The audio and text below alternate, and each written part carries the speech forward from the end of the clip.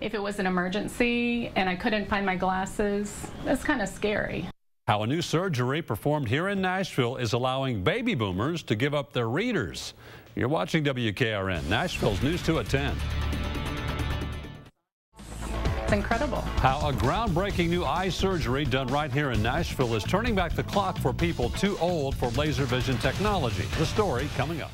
We're always thinking about the weekend. Thank you, Lisa. A revolutionary step in corrective vision now being performed right here in Nashville addresses sight issue for us baby boomers.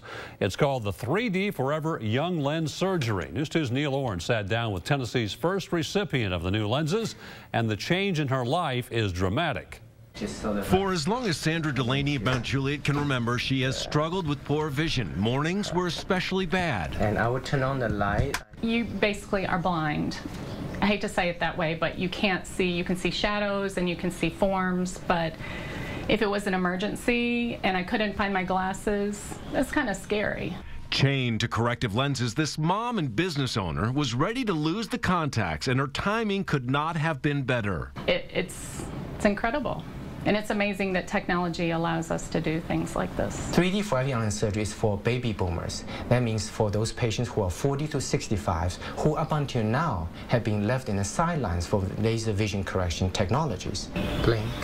Good. With the help of noted eye surgeon Dr. Ming Wang, Sandra is on the road to perfect distance and reading vision after a procedure that sounds almost science fiction. Basically, my natural lenses that were in my eyes are gone and have been replaced with brand new lenses that'll never go bad. I'll never get cataracts. I'll never have to wear corrective lenses, either for up close or far away.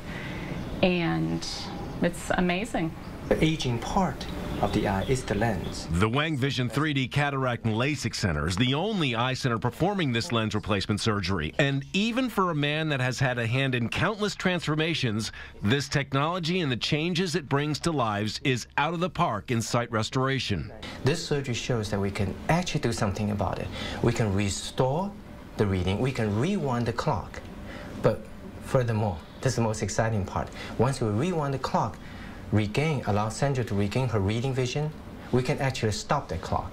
And that's exciting for Sandra, who had a lifetime of poor vision gone in about an hour and a half, and perfect sight will never be a second thought again.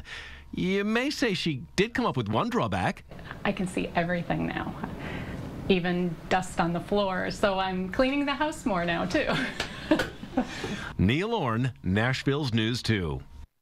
Me and Lisa may be ready to sign up. Sandra is one of the first to have the procedure here in Tennessee. We have more information on our website at WKRN.com.